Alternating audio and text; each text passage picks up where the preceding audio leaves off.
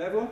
So another indicator is the relationship duration. That is the length between the first purchase and the day of today. And that is, you take the time between the first purchase, where the customer bought the first time, and the time today. You want to know how much time the customer has been staying in the database. To measure that, at two different contexts.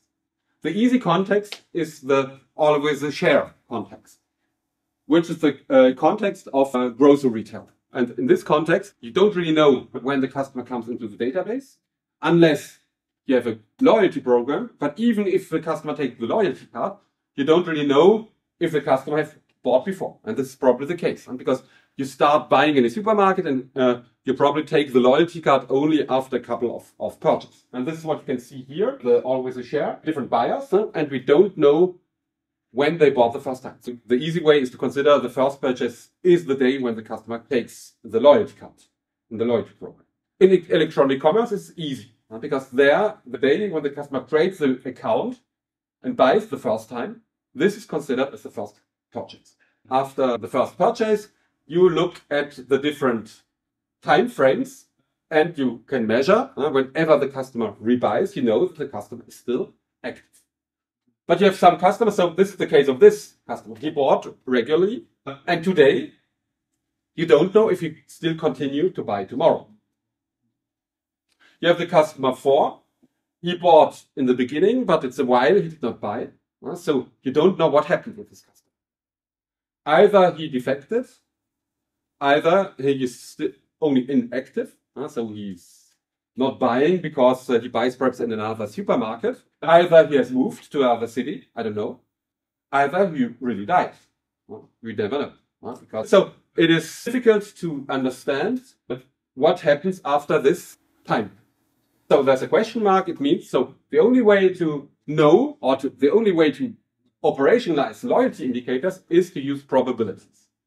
This means that you have to, based on past purchase behaviors, you try to predict future purchase behaviors. Through, for example, regression models. There's another model called survival analysis. It's also kind of regression model. And it calculates based on past indicators, past purchase behaviors, the future. So for example, this customer has probably a high score, a score between 1 and 100% retention probability. This customer has probably a very low probability of retention. So based on the past behavior, we predict future purchase behavior. But you can be sure these are only probabilities. So probabilities are not necessarily the reality. So this means that we base our decision making on probabilities, as we do a lot in management, because we are confronted to a lot of uncertainty scenarios in all contexts. We use statistics to predict the retention probability. The other context is the loss for goods context, contractual relationship based on contracts or subscriptions, such as Netflix or a mobile phone or internet offer, where we subscribe into a service for a given time. If we take the example of a mobile phone, we engage or we subscribe, for example, the 1st January for 2 years. So let's say the customer takes a contract for 2 years, so we know when he subscribed, so subscribed via 1, and we know exactly when he probably charts, that is the defects. So we know we can easily calculate the probable relationship duration for this customer, as we know the first date of purchase and as we know the probably last date of the purchase. We have different customers, as you can see here, who have taken different subscription dates. This one comes in here and he goes out here. This one comes in here and goes out here. So we know exactly the first date of purchase and we know exactly the last date of purchase. Whereas here we know only the first date of purchase, or which is considered the date where the customer takes the loyalty program in the real world, or which is really the first purchase when the customer creates an account on an e-commerce.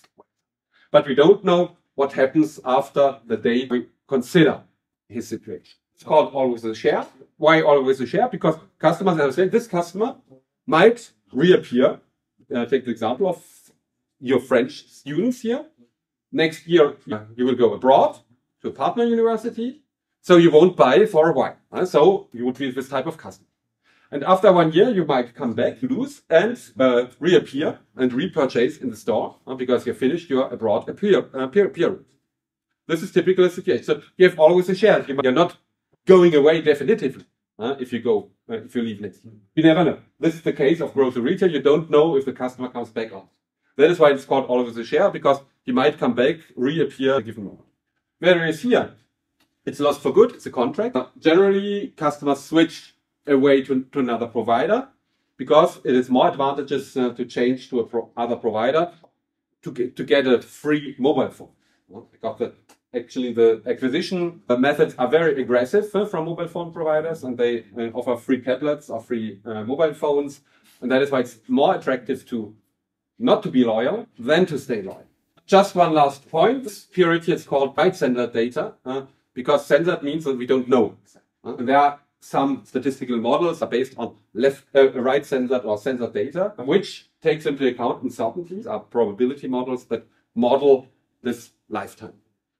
And it is important to have this in mind, because of this relationship duration is taken into account to calculate customer lifetime. Until now, I would like that you understand there are different relationship types, lost for good versus always a share.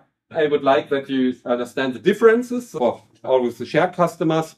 These are markets without contracts, and so such as grocery retail, most purchases we are doing. And the relationship duration can be only measured with probabilities because we don't know after a given date if a customer is still active. Various lost for good customers are contractual markets, subscription markets, where we can quite easily predict the relationship length because we know the first date of purchase and we know the last date of purchase.